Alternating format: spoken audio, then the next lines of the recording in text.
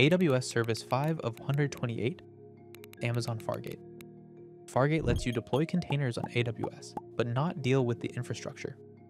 Traditionally, when you deploy containers on AWS, you'll find yourself dealing with EC2 instances, picking the right size to handle your service without spending too much. You'll have to dedicate resources to properly scale the number of instances based on demand, and on monitoring the instances to make sure everything is running smoothly. It's an extremely powerful tool, but it's also one more thing you don't have time to deal with.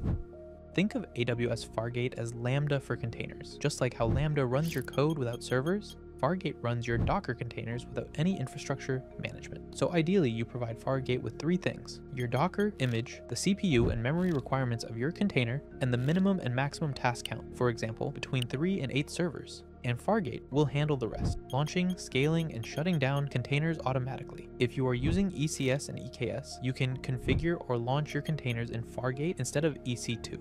So ECS is AWS's container orchestrator. It normally uses EC2 instances to run containers. EKS is AWS's managed Kubernetes service. It normally uses EC2 worker nodes to run containers. Both ECS and EKS can run on Fargate, which means no need to manage EC2 servers. AWS handles the underlying compute.